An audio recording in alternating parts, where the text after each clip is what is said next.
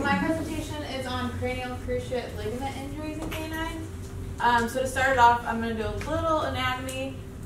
In case you can't tell, the purple line there is the cranial cruciate ligament, and so there's the caudal cruciate ligament, that's the green one that goes in the opposite direction, and they connect the femur and the tibia together, so it's like the ACL in humans. And it just prevents the tibia from going forward relative to the femur, and it keeps the knee from hyperextending. Could you go back to that one just a little bit? It's it's hard to remember what ligaments do versus tendons, because I was just teaching that last week in ANSI 230, and I always think ligament means ligate to me. When you do sutures, that's ligating, and that's kind of like doing bone to bone, ligating the bone, and tendon is muscle to bone. And then I like your idea of this, the human equivalent, basically, of the ACL. So it's really the human equivalent. Shouldn't it be human equivalent? In humans, it's called anterior. And when you talk about anatomical terminology, humans and primates are different because they stand upright. And so this is anterior, that's posterior. But in four-legged animals, you would say cranial. That's more forward versus caudal. So it's a little thing about anatomy there. Okay, go ahead. Okay. So just a little bit more to get some more details. So there's the cranial cruciate ligament again, and the caudal cruciate ligament goes in the opposite direction. But then some other important spots are the medial meniscus, which is this here, that provides like a cushioning between the two bones. And then the patellar ligament, which is up here, which is another one that I'll mention in a minute. And again, go back to that one, because remember, we're partners. And then you would find fluid in here, and what would that fluid be called? Synovial fluid, the ultimate lubricant. Okay, so some of the risk factors for the injuries, obviously obesity is pretty important. The extra weight adds extra pressure on the joints and can increase the risk of that. And then older dogs are also more susceptible to it because, as I'll get into in a minute, over time it's more of a degenerative injury rather than like a traumatic injury in humans.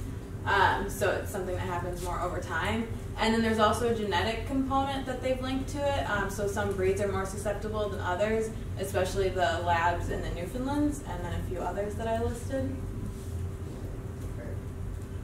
And then when it is ruptured, it'll be like this, where you have the two parts here and they're separated, and the tibia will be able to move forward like that, which is pretty painful and difficult to walk for them. So some of the symptoms, as you can see with the dog here, he's like not putting that leg down all the way. So he's got toe-touching lameness, and he's not weight-bearing. And then they'll also obviously have difficulty jumping and running. And if it's over an extended period of time, they can start to lose some of the muscle in those back legs. And then once there starts to be some damage to the medial meniscus, you can also start to hear a popping sound as those bones are rubbing together. So they'll start for diagnostics by observing the gait and looking for those symptoms that I mentioned. And then you can also take x-rays to rule out other conditions and possibly see if there's a tear.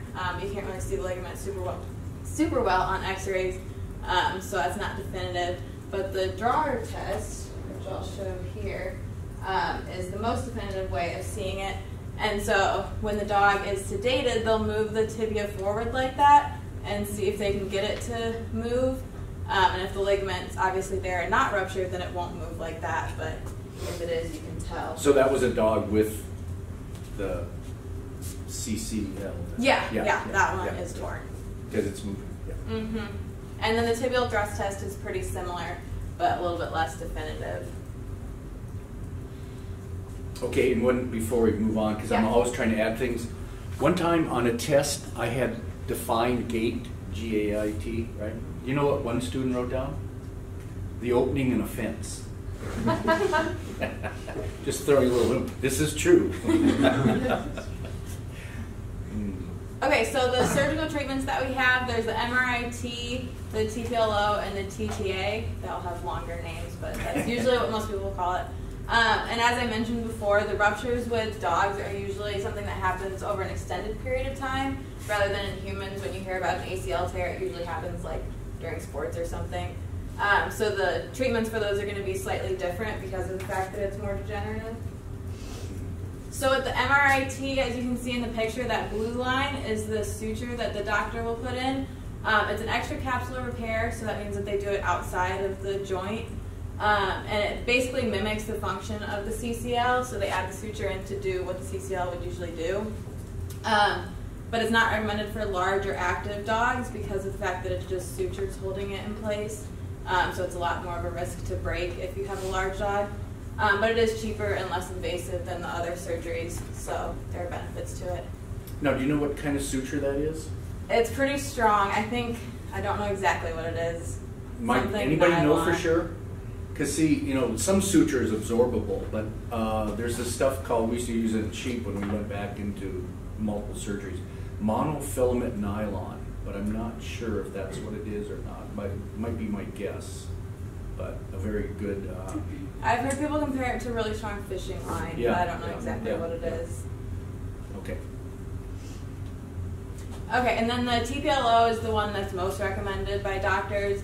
So this one will make a cut right there, and then they'll shift the bone over so that it's at a 90-degree angle with the patellar tendon, and they'll suture, or they'll put it into place with the bone plate and screws, and that'll change the biomechanics of the knee joint so that it can function again. And obviously, since this one uses more solid pieces to put it together, it's more recommended for the larger and active dogs, but it is more expensive than the MRIT, and it requires more of a specialty from doctors. Do you have any idea of the cost of that one? It depends a lot on which clinic you're at. Okay, so do you have a range then? Yeah, I think for the MRIT it's been like $2,000 to $3,000, and then the TPLO. You mean the last one we just saw? The first one, yeah. That one? Yeah. $2,000 to $3,000? That's what I've heard. I don't know if anybody knows other values. I mean, it's all very delicate surgery. Yeah. It's not done right. Yeah. Okay. Yeah. So, okay, $2,000 to $3,000, let's say. And then I think for the others, like 3 up. 3 up, 3 plus. It depends a lot on the area, so it's hard to say exactly. Okay. Just trying to get an idea. Yeah. And then the TTA is the newest one that they've come out with. It's pretty similar to the TPLO as far as price and the types of dogs that they'll put into it. But they do the same thing of changing the biomechanics of the knee, but they make a cut along the front of the tibia and move that forward a little to make the angle with the patellar tendon. Then they'll put it into place the same way with the bone plate and the screws. So usually the decision between that and the TPLO just kind of depends on the specific dog and the doctor's preference. And what about cost? Probably in the thousands then. I think it's about the same as the TPLO. Okay. So then after the procedure, obviously they're going to have a pretty big scar because they do have to open it up quite a bit. And depending on the procedure, it can be anywhere from like 6 to 16 weeks of rehab. So it's quite a commitment. And about 40 to 60% of the dogs will develop an injury in the other leg as well. So that's something to take into account when you're thinking about the price. But it's not recommended that you do both knees at the same time, obviously, because that greatly increases the chance of complications. But usually the post-surgical complications are only about 7% of the TPLO patients, so that's pretty successful. They don't usually remove the bone plate unless there is a complication, but there has been some research that I found that said that it could be beneficial to take it out, actually. And then if you choose to forego treatment, there are pain management and joint supplements that you can look into and talk to your doctor about. And then you'll obviously have to modify their exercise to prevent them from causing more damage to it or other areas. And then there's a lot of success that I've seen from using the braces, like this little guy's modeling. Those seem to help a lot with supporting the injured limb. But it's not recommended for dogs that are over 50 pounds, because that is a lot of weight to be putting on an injured limb. And it's also not recommended to push the treatment off if you are considering surgery, because the longer you wait, the more difficult it will be. And the more damage at that joint, right. That's for sure. Yep, and that's all I've got. Questions, comments? I'll let you point. Yeah. Okay, so when I went through, I tore my ACL like 5 or 6 years ago. They did a hamstring graft, so like they took part of my hamstring and they reconfigured it to make my own ACL. Do they not do that in dogs? Or I is haven't it- seen anything about it. Yeah. Okay. I didn't know if they could just use a graft or if they had to like use all the stuff you went through or anything. Yeah, I haven't heard of it. It might be something to do with the fact that that's a traumatic injury versus a degenerative Right. stuff. I don't know. Because if it's mostly older dogs, then you're talking about other things. And go ahead, I'll let you point out. Other people had comment or question? Yeah. I'm pretty sure I've seen a TPLO in a boxer when I did an internship before. I know it was some sort of ACL surgery, but it was really invasive, and the dog was young and over 50 pounds, so I'm pretty sure that's probably why they chose that method.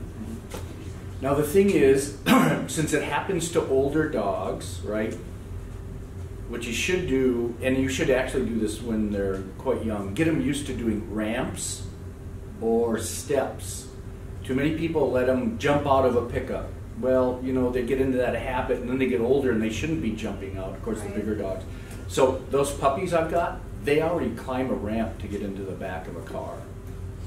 And they love climbing. And I've got one of these ramps that are like foldable, so it's like this long to put in the car, but it goes 3 times that length. And it makes a nice little angle. So I would always say, try to get your dogs trained into not jumping, because you see advertisements even on the TV. There's this one by some dog food company I won't mention, but they start out showing this young puppy jumping in the car, then halfway middle age, and then the older dog, come on, you can do it. No, don't. But they show it, and I'm thinking, I know they're selling dog food, but you just showed a bad technique, because you shouldn't make that old dog, because it's wear and tear. Yeah. And you're just setting yourself up for something. So don't let them jump off beds.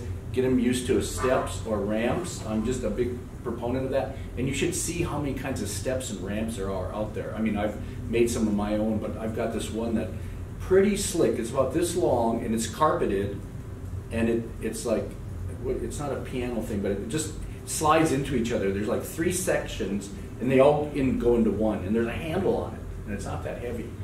And so get them used to that early, because there's too many people letting them jump out of high things, maybe helping them up, but that's hard. All that weight coming down, set yourself up for something later.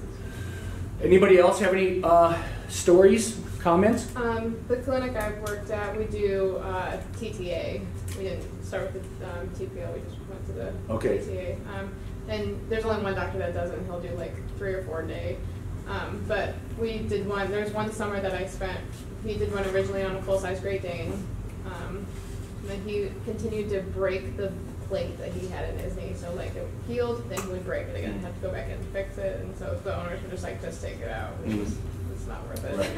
And it'd be neat to know what he was doing. Did they? Being an idiot. Yeah, probably. Yeah. So, and here's the other thing that you mentioned. The one doctor, the veterinarian that was doing it, did 3 or 4 a day. That's who you want to do them. You don't want somebody that does it once a month or once every 6 months. You want somebody that does it like blindfolded. How right? long did it take him then? Depends on the size of the dog. So usually about 45 minutes. Bigger dogs. That's a pretty lot fast. Yeah. Because it was a he. Is it Yeah. he? He's skilled been at doing it that. forever, yeah. Can you imagine somebody trying to do it and they're like practicing? No. Well, and he has a really good surgery assistant as well, Yeah. so she knows how Yeah, to and she gets everything ready and it's a routine. That's who you want doing it though. Somebody that's a routine.